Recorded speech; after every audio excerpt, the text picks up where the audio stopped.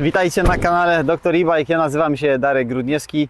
Ja chciałem, drogi widzu, podziękować Ci za to, że subskrybujesz mój kanał, dajesz te wszystkie lajki, dajesz te komentarze. Te Wasze działania otwierają dla mnie różne ciekawe drzwi, dają mnóstwo możliwości, otwierają drzwi, a czasami otwierają też wielkie bramy.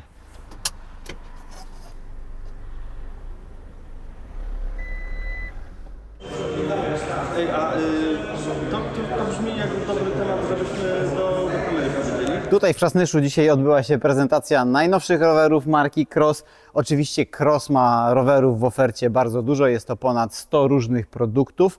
Oczywiście są rowery analogowe, są piękne gravele, ale na kanale Dr. E-Bike skupiamy się głównie na rowerach elektrycznych. Postanowiłem, że wybiorę 3 rowery, te, które mi się najbardziej podobają z całej oferty. Będziemy rozmawiać tylko o rowerach elektrycznych. I na pierwszy ogień leci rower Grist 1.0 SUV. Bardzo ciekawa maszyna, bo ja zauważyłem, że często jest tak, że ludzie kupują sobie zwykły rower elektryczny z pełnym zawieszeniem, a potem montują do niego właśnie błotniki, światełka, bagażniki i tak dalej. Czasami z tym montażem jest różnie, ponieważ nie mamy gdzieś elementów montażowych. Natomiast to jest taki bardzo ciekawy rower, który ma przede wszystkim dużą baterię, bo bateria 600. Przepraszam, ale mijam się tutaj z prawdą. Fabrycznie zastosowana jest bateria o pojemności 730 Wh. Z tak dużą baterią zasięg tego roweru będzie imponujący. Ma silnik Bafanga, sprawdzony, silny, mocny. Tutaj bardzo fajny wyświetlacz umieszczony w takim miejscu, gdzie jest dobrze chroniony, ciężko go tutaj uszkodzić.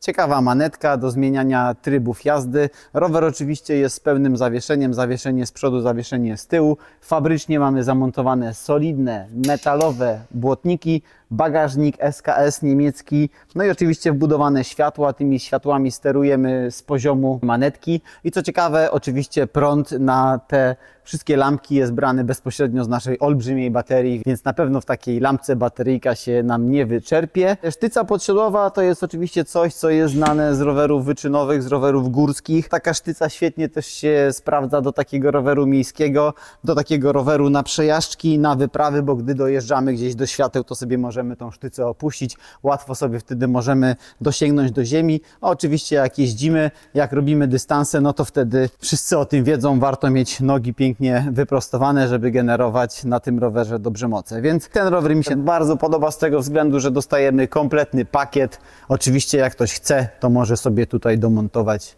lusterko. Kolejny ciekawy rower, jaki chciałem Wam pokazać, to jakże niepopularny w naszym kraju rower typu cargo.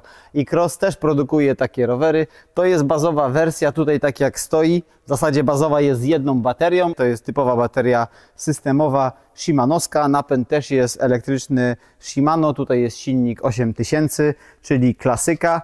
Za 19 999 zł dostajemy rower w takiej specyfikacji jak ta z jedną baterią. Pamiętajcie, że rząd pracuje nad programem Mój Rower Elektryczny, gdzie będziecie mogli dostać dofinansowanie do zakupu roweru, nawet 50% wartości roweru. W przypadku rowerów cargo nie więcej niż 9000 zł. Rowery można kupować już teraz, natomiast o dofinansowanie starać się później, jak zostaną ustalone i opublikowane wszystkie szczegóły tego programu. I tutaj możemy sobie po swojemu komponować to, jak będzie wyglądał przód tego roweru, więc możemy mieć takie po prostu miejsce na włożenie różnych bagaży. Możemy sobie za 1500 zł dokupić taką dodatkową skrzynkę z siedziskiem dla naszych maluchów. Możemy 2 dzieci tutaj śmiało małych przewozić do szkoły, do przedszkola, nie używać samochodu, tylko używać takiego ekologicznego roweru. Oczywiście rower jest wyposażony w błotniki, wyposażony jest w światełka, wyposażony jest też w zapięcie, więc ten rower sobie możemy śmiało przypiąć gdzieś tam pod blokiem.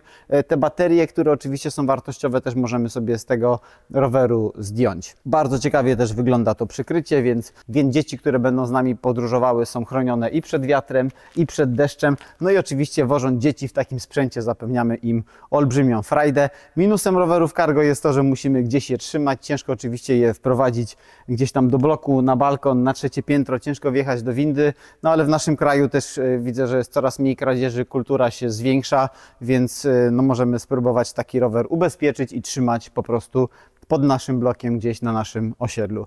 Bardzo ciekawa maszyna. Jeździłem już trochę na rowerach cargo, nie jeździłem za dużo na rowerach cargo od Krossa, ale liczę na to, że też te rowery będą się po prostu dobrze prowadzić. Kolejny rower, który chciałem Wam zaprezentować, to jest Grist 3.0, czyli to jest rower, który jest następcą Soila, Boosta. Tutaj mamy konstrukcję zawieszenia. Z jednej strony ktoś powie bardzo prostą, a z drugiej strony, jak sobie możecie zobaczyć najnowszą premierę Santa Cruza, która kiedyś miała skomplikowane zawieszenie VPP.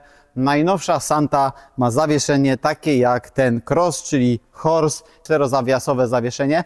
Dlaczego Santa tak zrobiła i dlaczego tak robi Cross? Ponieważ prawdopodobnie jest to najlepszy setup do roweru elektrycznego górskiego, bo to rozwiązanie powoduje, że jesteśmy w stanie mieć duży insert sztycy, możemy mieć baterię w dobrym miejscu zlokalizowaną nisko, no a to jest takie zawieszenie, które powoduje, że i rower jest sztywny tyłem i całkiem nieźle to pracuje, więc jeżeli szukamy kompromisów, to taki layout zawieszenia jest naprawdę spoko. Co ciekawe, jest on na SHIMANO EP8, jest tutaj bateria duża 630, co prawda nie SHIMANO, innego producenta, ale to wszystko fajnie działa.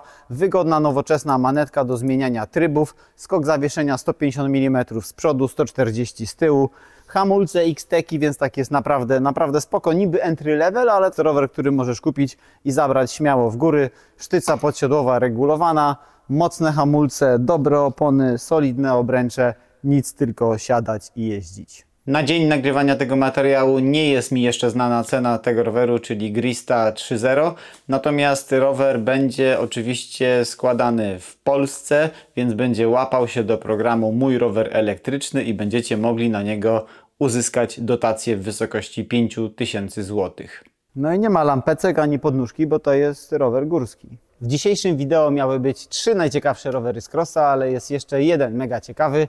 Proszę bardzo, nazywa się KROSS Moon 1.0. Jest to flagowe enduro od Krossa. Rower z pełnym zawieszeniem, rower na karbonowej ramie z silnikiem SHIMANO EP801, czyli tym najnowszym z oryginalną baterią shimanowską 630. Rasowa, porządna, duża endurówka z dużym zasięgiem. Rower na tyle mi się podoba, że postanowiłem, że zabiorę taką jedną sztukę do siebie do Krakowa, więc zamiast tutaj stać statycznie opowiadać Wam o tym rowerze, to po prostu zabierzemy go w ciężki teren, pojeździmy i za jakieś 2-3 tygodnie u mnie na kanale pojawi się wideo recenzja tej maszyny, czyli Krossa Moona 1. Słuchajcie, dziękuję Wam bardzo jak zwykle za oglądanie tego odcinka, za wszelakie komentarze, suby, lajki i tak dalej. Trzymajcie się zdrowo, trzymajcie się ciepło i do zobaczenia w kolejnym odcinku. Yo!